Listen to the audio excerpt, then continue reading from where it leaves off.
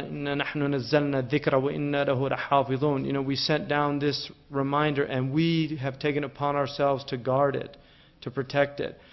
If that verse alone doesn't convince somebody of the proof of Islam, nothing will, because it is so clearly providential, the protection that the Quran has been given. No other religion has the protection of their sacred book that we have. The Jews debate upon the different versions of the Torah. The Christians debate upon the different versions of the Gospels. They have different endings to their Gospels in the different religious sects. The Buddhists have untold number of scripture. The Hindus also. All of these groups do not have unified scriptural integrity. The Muslims alone, Shia, Sunni, Ibadi, Sufi, Salafi, it doesn't matter what group you're from, everybody reads the same Quran with the same tashkil, the same harakat. There's almost no debate about makharij al-huruf, how the actual, which is the protection of the phonetics of the Quran is another miracle of the Quran.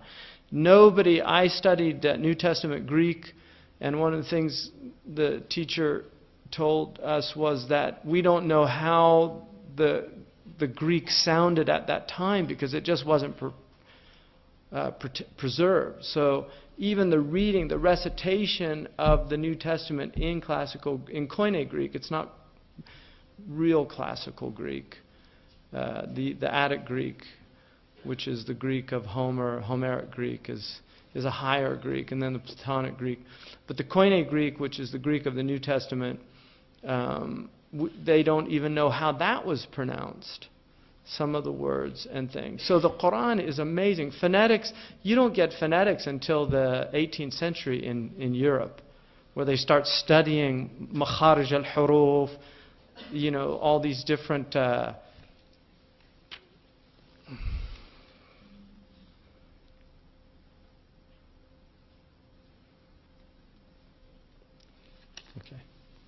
all these different makharij al-huruf came in the 18th, 19th century when the Europeans really discovered that. So even the Qa'idah, which is the book that most Ajam learn how to read the Quran from, the Qa'idah was developed by Muslims over 1,000 years ago, and now if you look in the 19th century, that's how they taught phonetic English, is the basic same thing. And you have to wonder where they got that, because they didn't have it 100 years ago, 200, 300 years ago. So the preservation of the Quran is just amazing.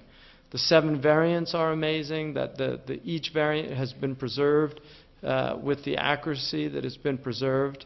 And the Hafidh, if he's a real Hafidh or she is a real Hafidh, the preservation that they can hear immediately when something is not right and correct it is stunning testimony to the preservation of the book. So it's a nice thing to be able to see that, to see how they've done that, and why the Quran is printed flawlessly, edition after edition, without mistakes in it, is just something really stunning about the religion. So alhamdulillah.